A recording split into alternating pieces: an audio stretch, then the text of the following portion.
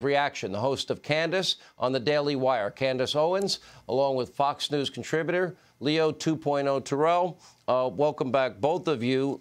Candace, this was something I pointed out for years on this program. Every 2 years, every 4 years, any conservative, any Republican, you're racist, sexist, misogynist, homophobic, xenophobic, Islamophobic. Now you can add transphobic.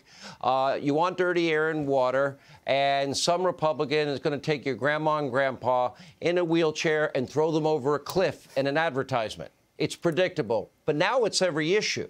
Your reaction? It is every issue, and it's obviously just name-calling, and it seems to me to be completely foolish if people are not awake to what the Democrat strategy is here.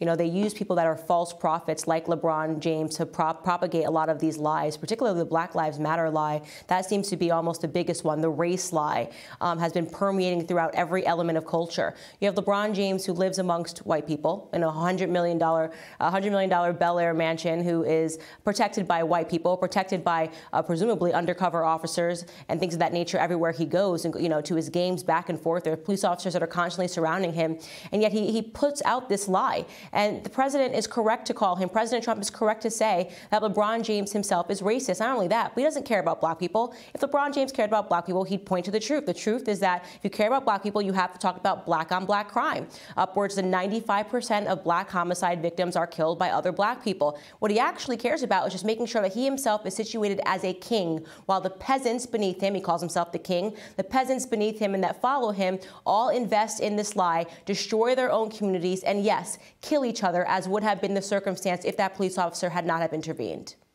Every single weekend, and this goes back to the Biden-Obama years, Leo, I can come on this program every Monday and tell you how many people were shot in the city of Chicago.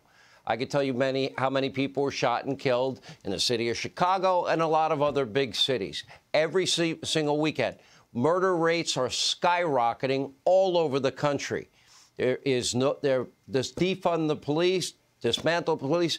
It's not working. Why don't we ever hear the names of all the people shot every weekend? Why is it only a case that can be used politically? Why isn't we only hear about those lives? It's very simple. It's all about power. And what you're describing is what has been going on in Democratic cities for years.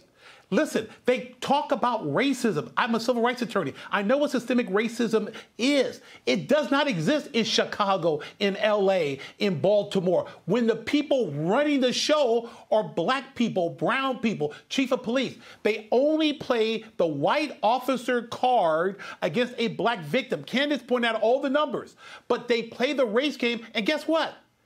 The Democrats drink that Kool-Aid. There is a disconnect, Sean, between the Democratic hierarchy that live like kings and they brainwash the Democratic voters who live like peasants. I want to make one other point. That white sign that you made reference to, that sign is very, very insulting. And basically, the extreme left has declared war on white Americans and white police officers, and the Democratic leadership will not say a word because they're in bed with the extreme left. That's what's going on in America. It happens not every 2 years or 4 years.